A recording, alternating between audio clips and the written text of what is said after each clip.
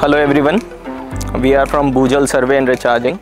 Today we are going to demonstrate the installation of a piezometer device inside a borewell structure. Let's start with what are the basic components of a piezometer device are. Digital water level recorder, also called as a piezometer, has a digital screen.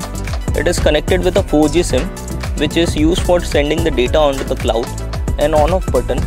A piezometer device has an antenna which is used for increasing the signal strength. The probe is a pressure sensor and it detects changes in static water level which are reflected on the device. A wire which we are going to insert inside the idle borewell structure for measuring the static water level.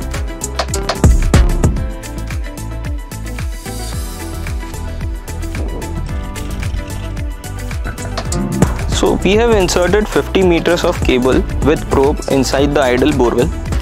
The area has a static water level of around 30 to 35 meters.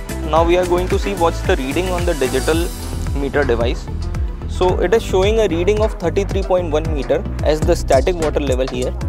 In future it will fluctuate according to pre-monsoon and post-monsoon season, and that we are going to see on the device as well as on the telemetry system.